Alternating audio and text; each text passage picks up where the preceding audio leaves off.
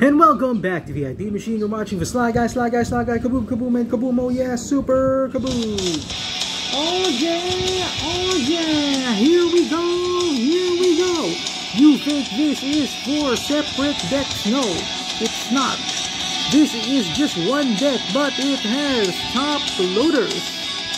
Due to all the expensive cards, and you know, it's over. I have offended you again. So I guess this is the end, because everybody knows you're such a snowflake and you're just quite upset at every single thing you said. Everybody knows it's all just in your head. Wasted feeling, going speaking. You know why you've crossed the line when I said that you were mine. Going skiing, no hard feelings, since you will not be my girl. This is the end of my own. Welcome back, guys, to another episode of VID Machine with a Sly Guy, and a Sly Guy. And now, this is a deck. This is a 60 card deck, mind you. So, if you compare this to regular 60 card decks, they will dwarf in comparison to it, as this is an Academy deck. Yes, for Solarian Academy. The reason why it's so thick with such thick top loaders is this deck is very expensive. I mean, compared to the other decks, I mean, those decks are super cheap and you can get them anywhere. These cards are super hard to find, and when you do find them, you're gonna pay a lot for these babies. This is the Academy deck. So how exactly does the Vintage Academy deck work? So let's draw a hand of 7 cards. 1, 2, 3, 4, 5, 6, 7. Normally a game starts like this. Okay, so there are your cards right there. Ooh, Time Walk, nice. With 1 land, even with 1 land, you can do fairly well. Candelabra of Taunos, done. Draw a card, play a Volcanic Island, tap. Time Walk, take an extra turn, untap, draw a card. Okay, you're done. Opponent's turn, draw.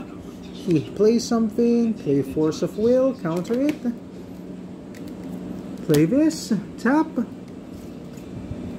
Wheel of Fortune, discard 3, draw 1, 2, 3, 4, 5, 6, 7 cards.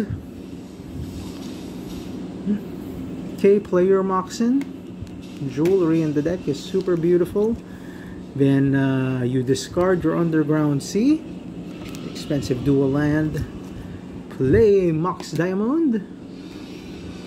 Then you are done. You untap, draw a card.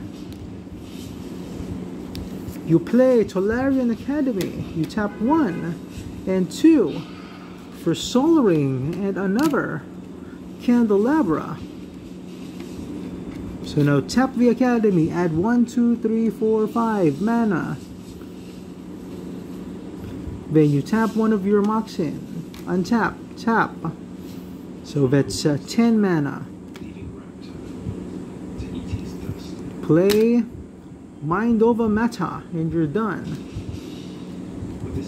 Another Candelabra, Black Lotus, Mana Vault, another Mox Diamond, Mox Jet. So a counter with Force of Will. So you see the deck plays very defensively, and the deck is full of dual lands. So you do not want to damage these babies. I mean, even the Tolarian Academy, you've got Time Spiral.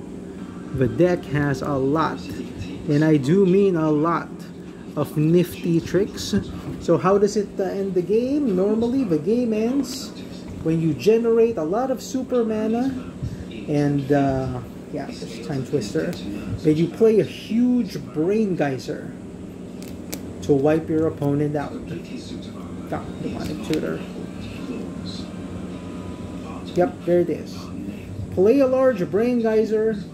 Brain Geyser your opponents away. And that would be game. So once again, this is the ID Machine with the Sly Guy. We're signing off right now.